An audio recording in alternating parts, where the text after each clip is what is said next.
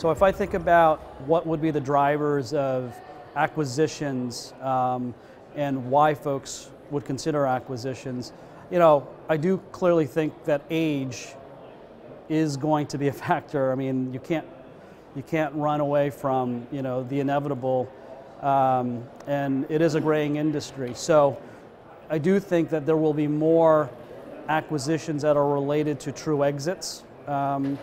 And I think that will continue to happen between firms, meaning RIAs, acquiring books of businesses that are RIAs.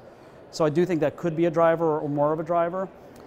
I also think, though, that the industry itself is just getting more sophisticated and educated about acquisitions or generally M&A.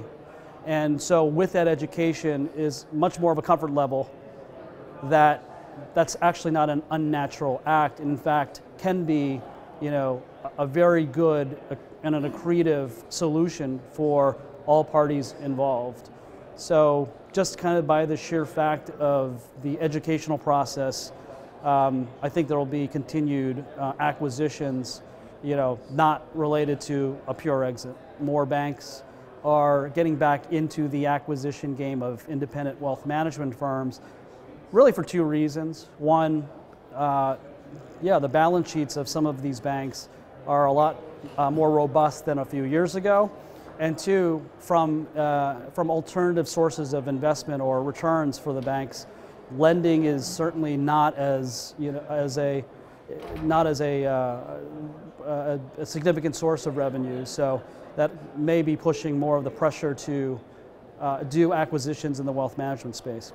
But I did allude to cyclical buyers, and I do think that banks are most likely cyclical buyers. And again, in my experience, there are many bank acquisitions that have turned out for the worse. And simply because of the reasons why RIAs are successful. They're entrepreneurial in nature, and no matter what the promise or guarantee by the buyer, if you're a bank, you're an employee of the bank. And that typically is a recipe for disaster.